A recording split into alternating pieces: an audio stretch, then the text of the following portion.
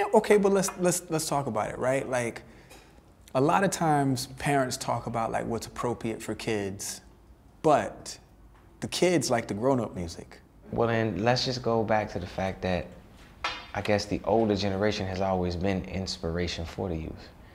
You know, if you look at, you know, Michael and then Smokey Robinson being an influence for him, and then us being able to hear him cover, you know, Smokey Robinson, you know, written records, and you be able to hear like such incredible potential for a voice. But the same thing happens in this time. It's just, I think maybe the focus is no longer on vocal ability, artist development, it's on sensationalism. And I think that now kind of creating a movement, you know, a move, a dance, something that is like fearless and, you know, unapologetic. That is what people now flock towards. And unfortunately, it does trickle down to kids, but hey, they're gonna hear it one way or another. That's right. It's just, I mean, what it means is that we as parents just have to monitor what we allow our kids to be, you know, privy to. Well, you know, a great love song is a great love song. They ain't listening to love songs though, dog. No.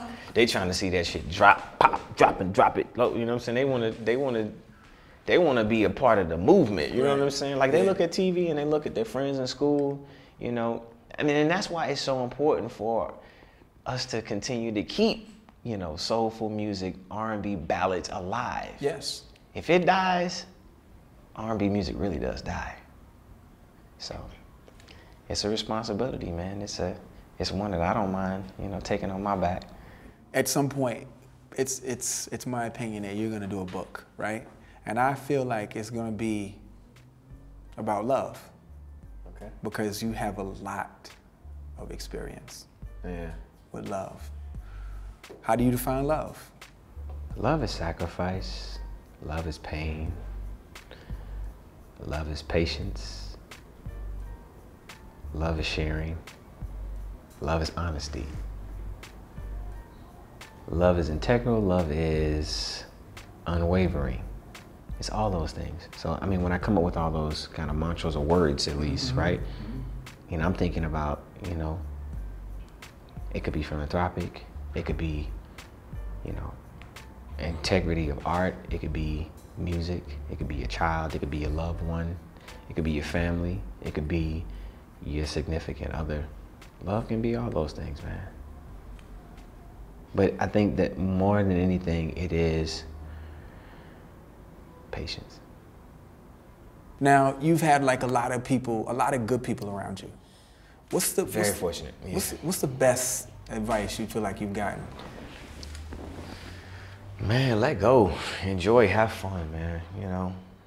You know, what do you do after you've considerably, you know, done enough? You know, some people would say a Grammy is enough.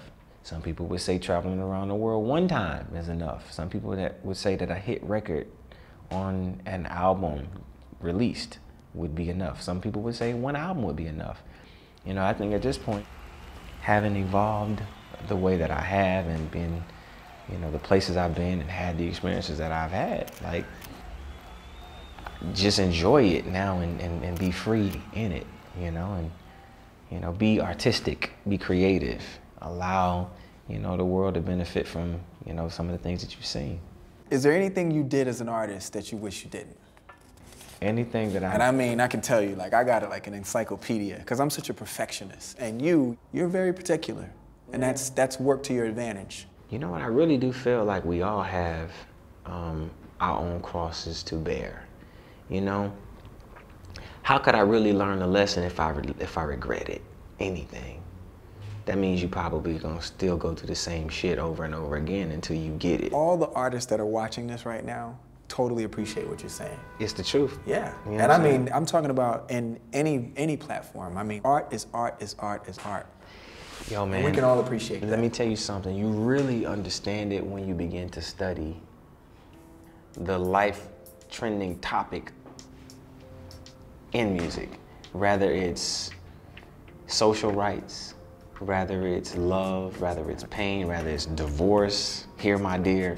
Albums like that, really vulnerable. Albums like that from Marvin Gaye, if you don't know who I'm talking about. Okay.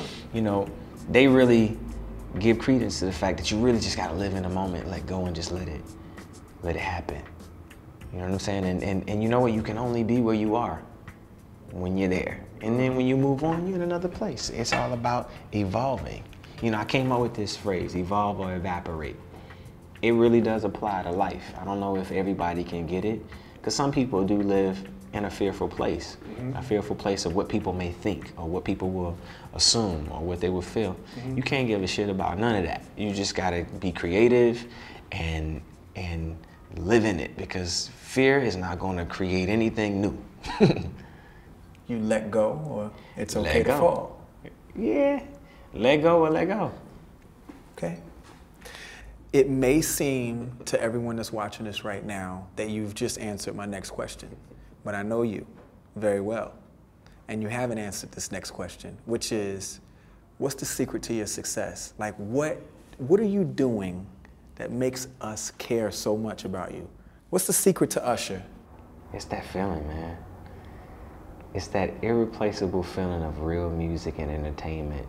I feel very fortunate because I've had a lot of people around to help build what it is. But to be able to perform a record, to be able to sell a record through performance, dance, vocally, and the passion of what it is, I think that that's what continues to keep people connected to who I am as an artist. And that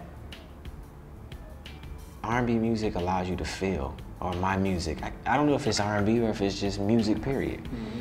The music that I create and that I've lived through and the experiences that I've been able to, you know, borrow from to create inspiration for our songs that we create together.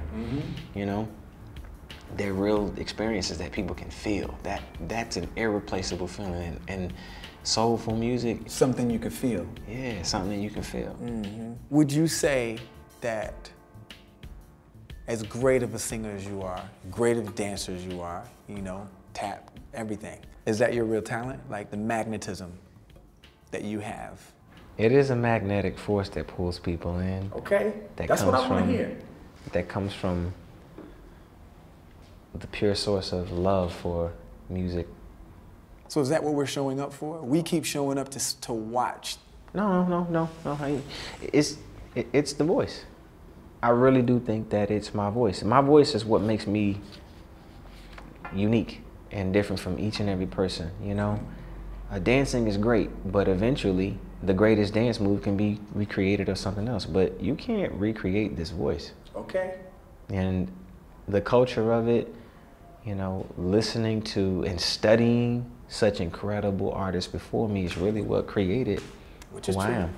And that's what I think I'll be remembered for. Having won 7 Grammys, that pretty much says it, but I don't even know if people know that, you know what I'm saying? Yeah, listen, I remember vividly. You had a white suit on, we were both doing the red carpet. You walked over before you even said what's up. You said, yeah, we just won for you don't have to call. All right, what's up, man? It's cool, speak to you later.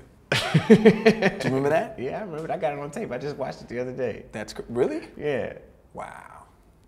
It was crazy. He was like, wait a minute, we won already? I'm like, yeah, we won. There were many people who passed up on Justin, which I will call no names, because that's not why we're here. Right. How are you finding being an artist? You appreciate every moment, and I think this journey has been a journey. You work your hardest, you put your best foot forward, and take small wins, you know, because every little one means something greater for a bigger reward in the end. The intuition is something that we share in the studio, and that's where we get our magic from. Success has a million fathers, and failure is an orphan.